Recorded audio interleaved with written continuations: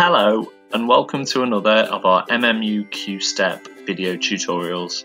Today we're going to be looking at datasets and asking what they are and why they're important. Datasets are just our way of storing data.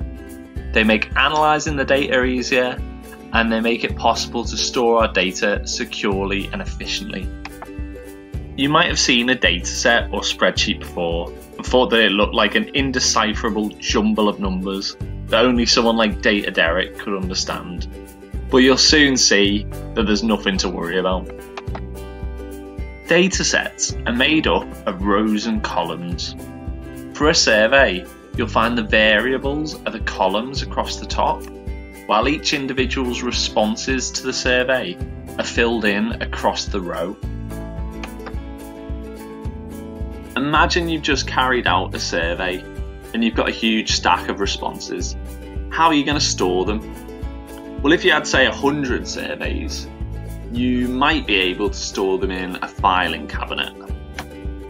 But please don't do this. It's really important to keep your data secure and confidential at all times.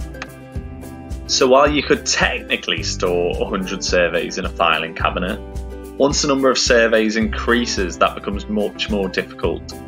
Suppose we have 50,000 survey responses. How might you store that many surveys? No! Although that is how a lot of organisations have done it in the past, because they're scared about using datasets. A dataset can help you store hundreds of thousands of surveys, which is not only great for decluttering your room, but it also makes analysing your data exponentially easier. Without a dataset, even doing an analysis as simple as finding what percentage of respondents answered yes to a question would require you to sift through surveys, counting them one by one, which would be both time consuming and potentially inaccurate. Whereas if your surveys are stored in a dataset, then you can use a statistical program to do all your analysis for you.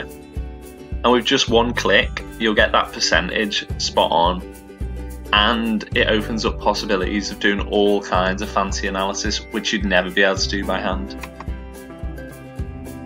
So thanks for watching another of our MMU Q-Step video tutorials. Hopefully you've seen what a dataset is and why it's important, and we'll see you next time.